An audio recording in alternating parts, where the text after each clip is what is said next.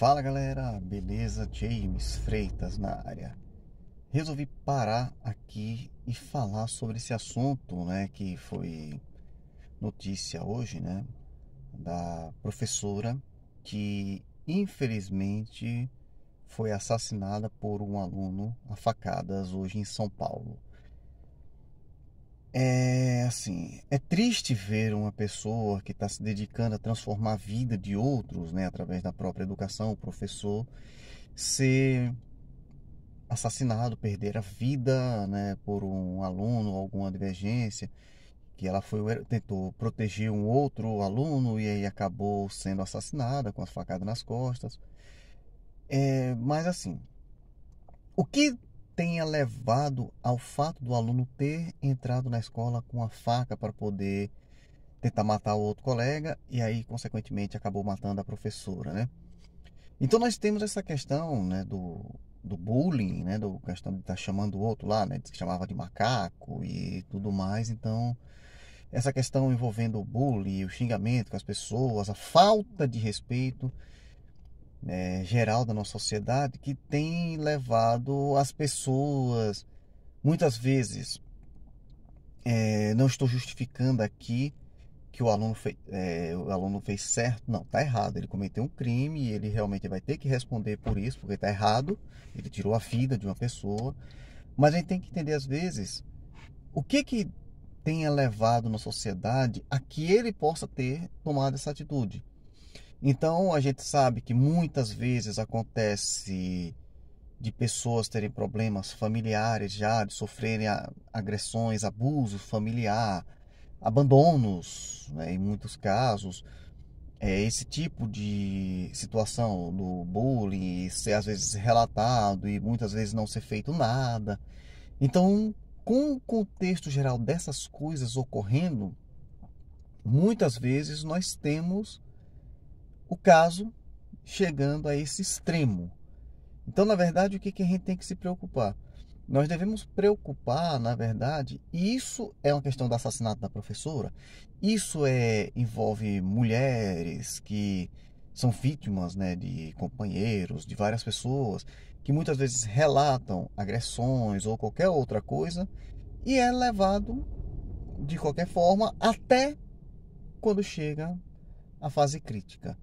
Então, acho que a gente precisa refletir as causas dos problemas para poder combatê-los e evitar determinadas situações que possam gerar essas consequências desagradáveis. Infelizmente, mais uma vida foi perdida, que poderia ter sido evitado se, quando o fato relatado do bullying, do racismo com a outra criança fosse relatado e tratado realmente como deve ser tratado, poderia ter sido evitada essa tragédia. Mas, assim, infelizmente essa não é a primeira e ainda sabe que não vai ser a última ainda, né?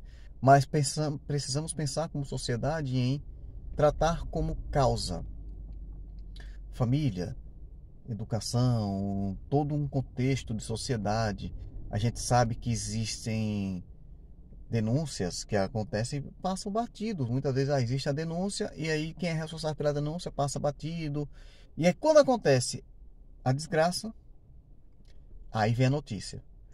E outra coisa que eu vejo que é lamentável é justamente o seguinte: será que os veículos de comunicação, por ela ser uma professora, não era uma professora negra, né? Será que os veículos de comunicação vão dar essa importância para ela, porque ela perdeu a vida? Temos que pensar muito nisso, né? Muitas vezes os veículos de comunicação querem só a causa quando é um determinado tipo de causa. Uma negra, ou se ela fosse uma professora do movimento LGBT, qualquer coisa, mas não. Então, ou seja, a gente tem que entender que negros, LGBTs, todo mundo é vítima, importa, quem tem que saber isso, mas a mídia muitas vezes só trata esses casos quando são de pessoas dessas classes, mas esquece as perdas que acontecem em todas as áreas. Então a gente tem que tratar sim o LGBT, o negro, o pobre, todo mundo a gente tem que tratar, e a gente tem que realmente buscar evitar todo tipo de violência. Mas a gente não pode ser seletivo para as violências. Então a gente tem que sempre tratar todas e combater de qualquer forma, tá? Então essa é a minha mensagem. Deixo aqui meus sinceros pêsames para a família, e sinto, né, uma parte de mim foi embora porque é uma professora, e uma parte de mim foi embora porque é uma professora que se foi, e infelizmente a gente tem que pensar que poderia ser eu, poderia ser um outro colega meu da educação. Então é isso que fica aqui, temos que pensar. Será que você só vai se importar com uma vida perdida se essa vida for de alguém próximo de ti? Pense um pouco nisso. Valeu!